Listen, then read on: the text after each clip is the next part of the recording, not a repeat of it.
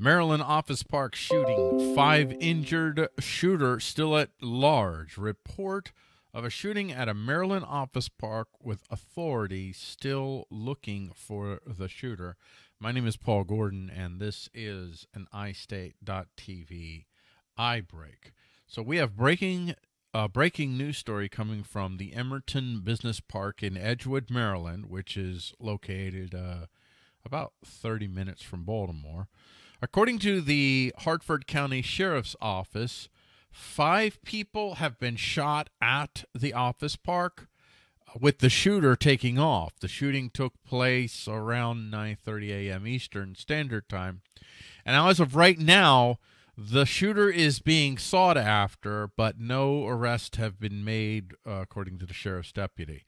5 schools in the Edgewood area have been placed in lockdown as a precaution, obviously, and the school district said on the website 5 schools in the Edgewood area were placed on lockdown, meaning students are being kept in the buildings and visitors are not permitted at the advice of the sheriff's office. So far, no fatalities have been reported, only multiple injuries. And in the article on istatetv, which is linked to in the description and the comment section below, there is a link to a local news affiliate that is covering the story.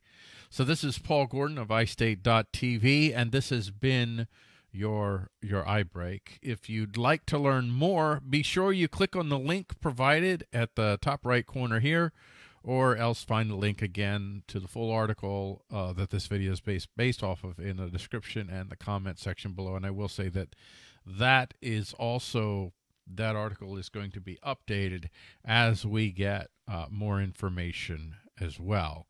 So this has been Paul Gordon of istatetv with your iBreak.